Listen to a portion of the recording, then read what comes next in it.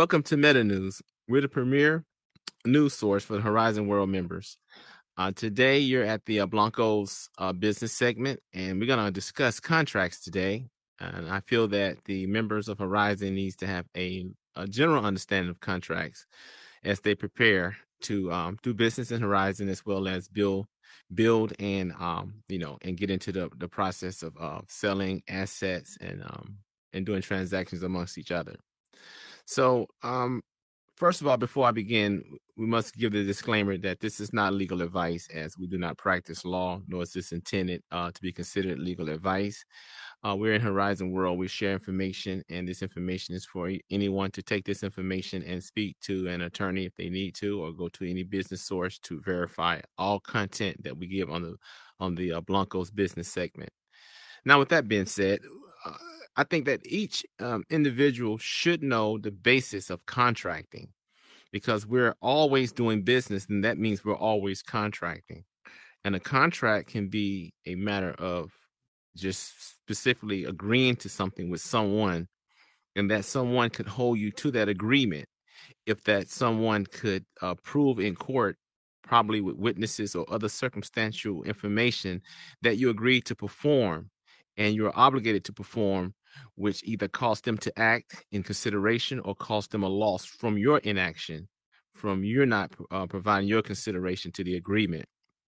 So sometimes I'm going to use the exact words because you need to hear these terms: consideration. You need to you need to understand agreement, performance, and obligations. These are the terms that are used when they're speaking in terms of contracts. Now, you could also enter a contract, what they call bias. Well, no, not bias. It would be a tacit agreement. That's another terminology that they use for it. I just don't have it at the tip of my tongue right now. But contracts are implied and they are expressed. And what I mean by implied, the majority of things that you do in your life, especially with the governing bodies like the municipalities, the states, the federal government, those are a lot of implied contracts. That mean you are accepting a benefit or you're accepting something in return for the benefit, which means you have a duty and obligation according to the terms that they're outlined. Now, there's no different than Horizon Worlds when they say, hey, you use our platform, you build, everything belongs to us. As long as you agree to that, as long as you press that button, you agree.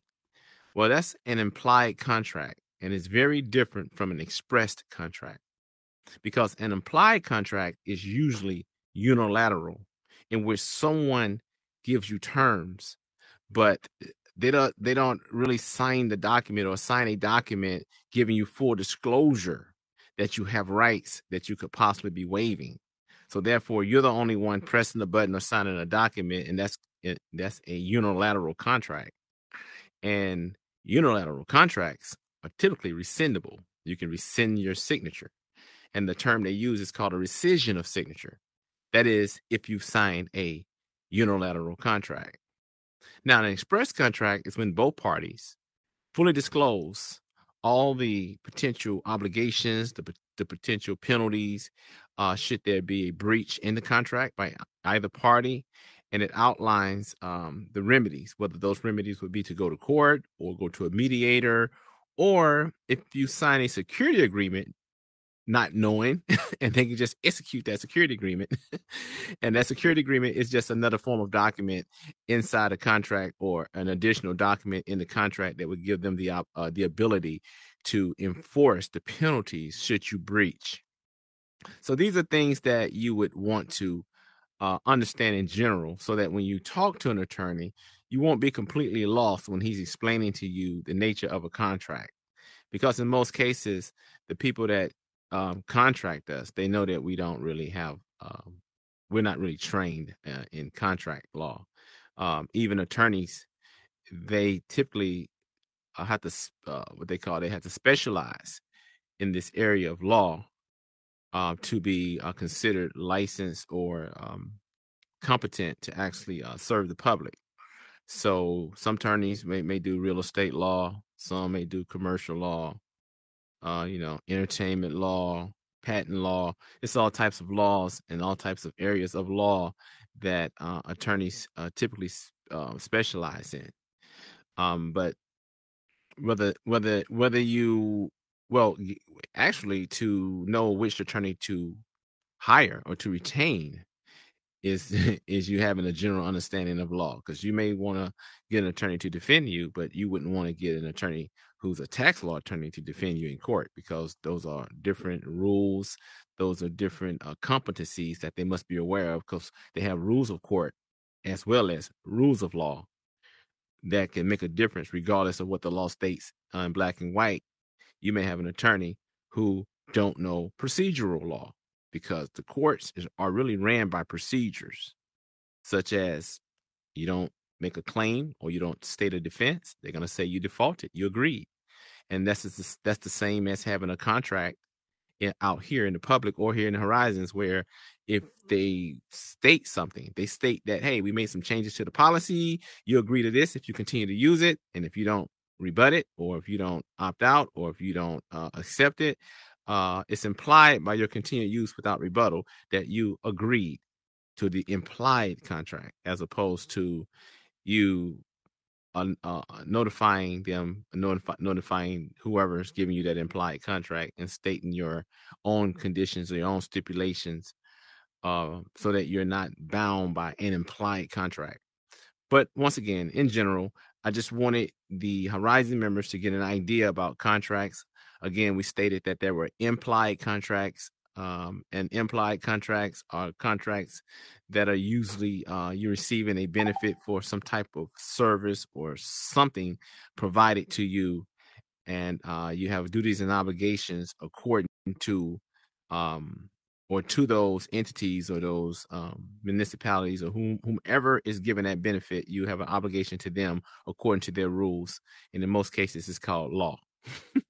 And then you have the express contract, in which it's like a contract, like you actually sitting down and you're both going over the terms and you're both signing the dotted line, obligating yourselves to those terms with full disclosure. Those are not rescindable. Those sometimes have to be reviewed by a third party, like a court or intermediary, or or intermediary, who would come between the two and determine who is in breach. Or in some cases, you may take the contract into another form of law, which is considered equity, to determine if that contract was fraudulent. Because sometimes you don't want to go to court and trying to challenge a um, a contract that was fraudulent from the beginning, because if it's proven fraudulent, the contract is thrown out as if there was no contract at all.